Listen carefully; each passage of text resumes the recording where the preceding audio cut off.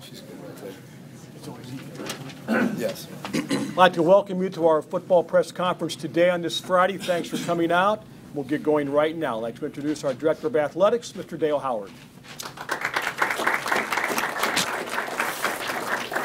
Thank you, Jim, and I want to thank everybody for being here today. It's an exciting day for the university. I want to acknowledge and thank President Richard Gisson for being here and Provost Larry Bose. We appreciate your presence and support as well, along with everybody else. I also want to start off by thanking the search committee, who spent a lot of time and effort to help find this gentleman that I'm going to introduce to you today. We think we found the perfect guy at the perfect time, and I think you'll quickly come to realize that. Coach Karras was chosen from an applicant pool of inquiries and applicants of well over 100 applicants. In that applicant pool, there were over 10 current head coaches, and there were numerous offensive and defensive coordinators from all levels of NCAA football and NAIA football. So you can see we had a nice applicant pool from which to search. I think we had such great interest in this position because Jim Dennison left this football program in a great place. 18 years, he built it from scratch, much like the story that Coach Karras can tell from Marian. We started with winning football right away, and Jim decided to retire at a time when he felt the program was in a great place for a new head coach to come in and take over. So we owe Jim much. So we've had one football coach since the inception of the program. So this is new for us. Coach Karras started the Marian program just 6 years ago, and he comes to us fresh off a national championship victory with his team, and I know he's very proud of that. And I think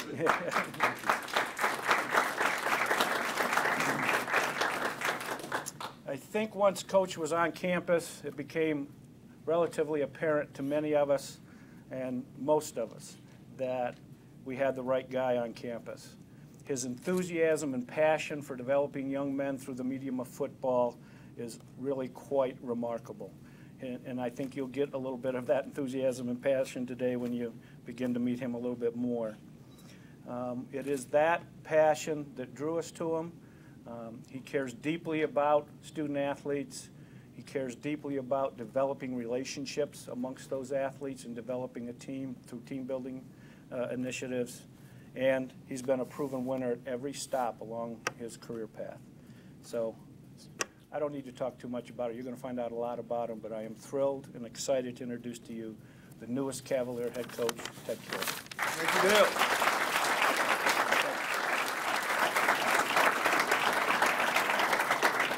Well, thank you, Dale, President Gisson, and the search committee for choosing me as your second head football coach. I want to acknowledge Coach Dennison.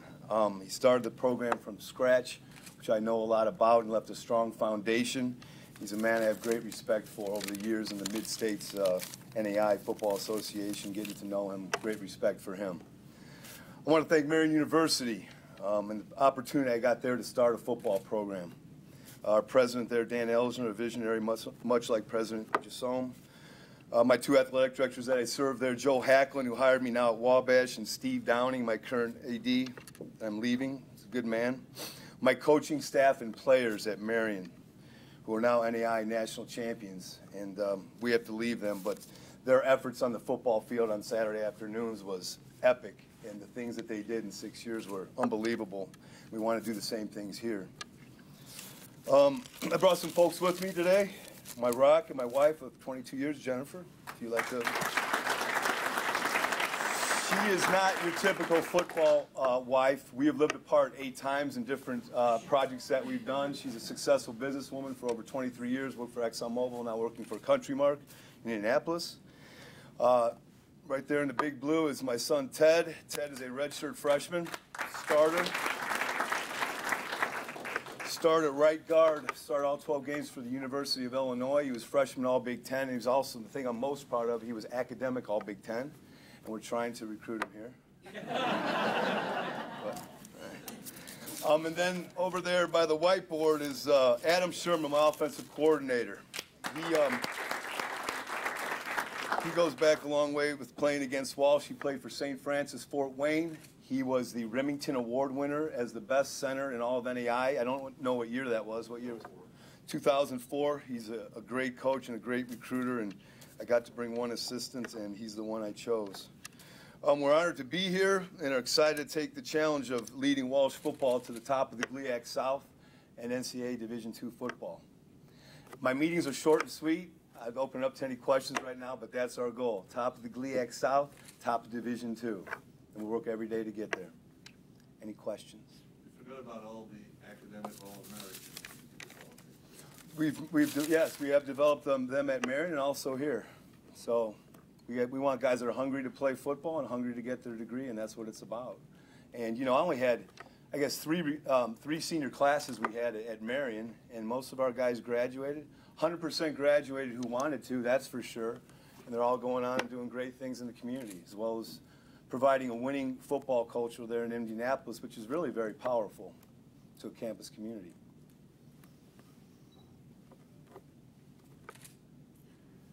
Coach? Yes. Chris Bettman from the repository. Yes. What sold you on Walsh? Was there one thing in particular that jumped out? Well, Walsh has a lot of similarities to Marian. I think that Walsh is about a decade ahead of Marian, where they want to be. But, you know, great school, school of distinction. You know, grads do great things. President Jason was funny in our interview. You know, I was named Marian's been around 75 years in Indianapolis. I was named as one of the 10 most influential people at Marian.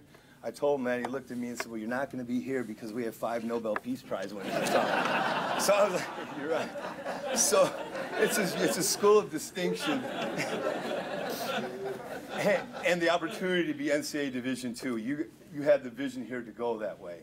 And, you know, I loved our stay in the NAIA, as I imagine you all did for those years, but it's an NCAA world, and I'm very excited to help lead the Walsh football program in Division II. You have to tell the story about that helmet. All right, let's talk about the helmet. So in 2008, all right, we came out here in 7 and played you guys my first year. You absolutely drubbed us. What was the score? 54-28.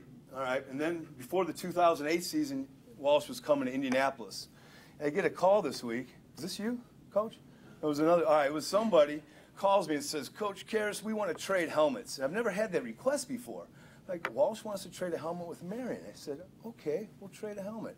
So it was actually an exciting game in 2008. I believe we won in overtime, and we traded helmets. And from that point on, we'd write the scores of the game on. It would come out Walsh Week, all right, but we're Walsh now. And we'd write the scores on there. And it's just kind of, I thought it was kind of a good omen. I figured I'd bring it today. I've had it for 5 years. I've never had another college football helmet in my life. I'm not that kind of guy that, you know, collects helmets, but I've had this Walsh one.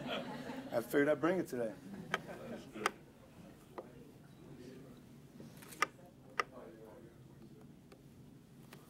Coach, how tough was it saying bye to your guys? Obviously, Yeah. a lot of it. It's tough. You know, because we were on break, and we haven't really come down from the national championship buzz that we've had, and it's been a whirlwind. And we played in Rome, Georgia. I have a lot of Florida guys. I don't know. I think you guys have quite a few too, and a lot of parents left, went to Florida after Rome. I haven't got to see all of them and say goodbye. I've tried my best to call, text, and email, and it is tough. But it's a tough business in football, and you have to strike while you're hot, and opportunities come up, and you never know. You know, I would have never imagined in years that I would be at Walsh, quite frankly. But the opportunity came up. Coach Dennison, you know, retired, and here we are. So it is tough, and I appreciate their efforts. You know, I think what we are is good motivators as coaches, and these guys played it to the nth degree on Saturday afternoons. And we made sure they were ready to go, and they performed. And they performed under pressure to win those last 2 games, to go down to Marshall, Missouri, and win in the last second, and to win in overtime in the national championship. You know, I can't say enough about my players, and we'll be friends and be bonded forever through that. Yes? What are the first things you do when you get on board here at Walsh? What happens? Well, I'm going to interview the staff. I'd like to talk to all you guys about Walsh and if you'd like to continue on. And I've never been a guy. I've been in this situation before, Rose Holman, and I have actually kept a guy on by the name of Steve Englehart. He stayed with me. He came in and was very passionate about wanting to stay. He became the next head coach at Rose-Hulman when I left. He went to Indiana State, now he's the head coach at Florida Tech. So I'm a very open-minded guy. I've been in your position before, University of Minnesota, back in '91 when the new staff came in. So I know what you're feeling. I have compassion for that. I look forward to meeting you guys. So that's probably number one. I want to see what's happening with recruiting. And those are probably the two biggest things. I mean, they've been recruiting all year. I'd like to see who's on board and what's going on with that. What are your non-negotiables? You hit the ground. What will we know about you in 3 months that said, wow, Coach Karras, that's where he's coming from? Well, you're going to see a lot of enthusiasm and energy each and every day, and I think part of our rise so quickly at Marian is that I do try to strike a chord with everyone in the organization. Everyone's important. We want 135 guys on the team. We have trainers, we have coaches, we have managers. We try to strike a chord with everyone, get everyone moving forward, and and get us to the top of the GLIAC. And you're going to see a lot of energy, enthusiasm, and You've heard of President Jassone's ion theory? I have not. Yeah? Okay. Mission, vision, passion. Sounds good. Nothing to do with chemistry. Okay. All right. Let's talk about the integration of the football program into the Walsh community at large, academic, service, spiritual, and so on. Well, we have to do all those things. We have to have guys that are going to class. We'll do class checks. We make sure our guys are going to class. Service is important. We've done a lot of projects at Marian University. We're going to continue to do that here. And we're going to assimilate, I think, very smoothly into the Walsh community. Starting something from scratch, at Marian, it was hard at first because no one had seen football players on campus. Now you have 18 years of it. You have a new coach at the helm. I'm going to make sure that guys are gentlemen off the field, supporters of the school, going to class, getting their grades, and playing tough football on Saturday afternoons. Yes? What can all the fans of Walsh University football look forward to from a philosophy on the field, both offensively and defensively, from your leadership? Well, whatever it takes to win and never say die attitude, all right? And I know throughout my interview process there's some concerns about offense. Our offense is ubiquitous. Does everyone know what that means?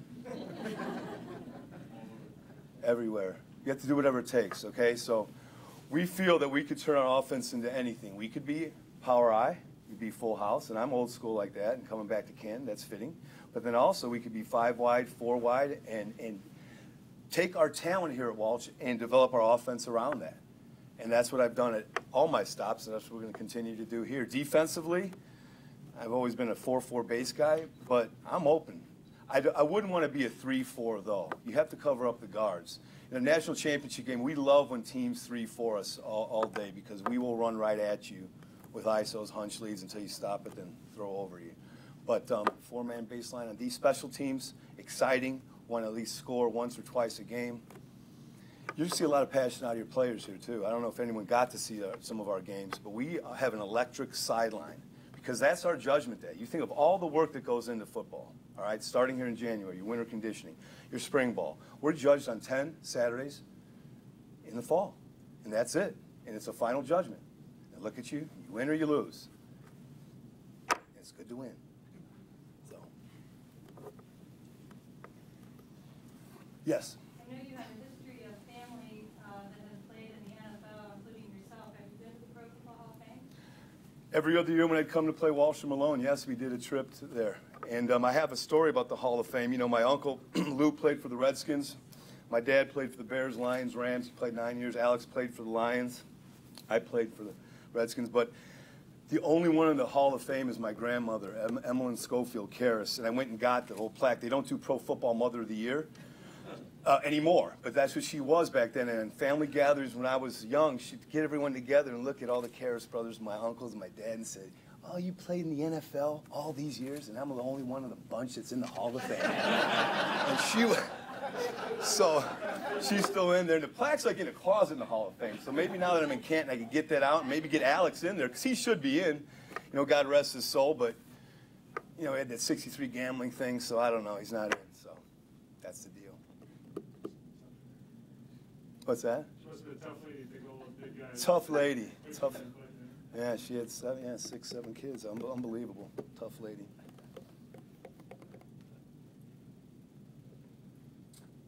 Well, Thank you.